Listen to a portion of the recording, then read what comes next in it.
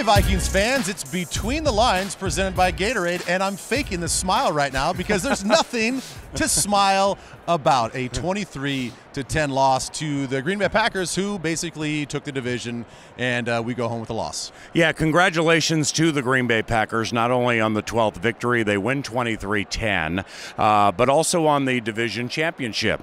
Matt LaFleur, first-year coach, with 12 victories, has the most wins for a Packers first-year coach in the history of the team. He's the 15th head coach.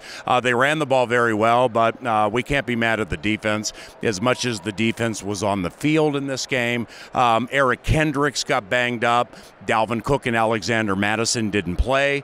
Now the Vikings will be the 6th seed in the playoffs. They cannot get the 5 seed with what happened this evening. So, you will know after this weekend's games where the Vikings are going to play in the playoffs, and hopefully they're able to get healthy and put things together and be requisite of a postseason team that can make a run. Congratulations, Green Bay, on the 2019 Division Championship. For Ben Leber, I'm Paul Allen. On behalf of the Vikings Entertainment Network, that's Between the Lines, provided by Gatorade.